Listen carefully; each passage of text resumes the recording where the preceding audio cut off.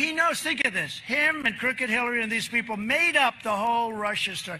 It was a story that was supposed to be a one-day story as an excuse for why she lost an election that everyone thought she was going to win, right?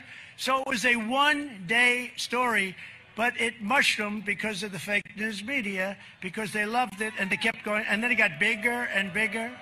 It got bigger and bigger. And I saw it even when I came down the escalator. Young people in the campaign, "Oh, sir, it's such an honor to meet you. Sir, may I ask you a question?" "What?" "Do you know anything about Russia?" I said, "Not much. I haven't done this too much." "No, not too much." And then, Marco, a couple of, and you were so great to me on that, by the way, a couple of other people would come up to me 2, 3 months later. They'd say, "Sir, do you know anything about Russia?" "I'd like to know, sir." "No, I don't."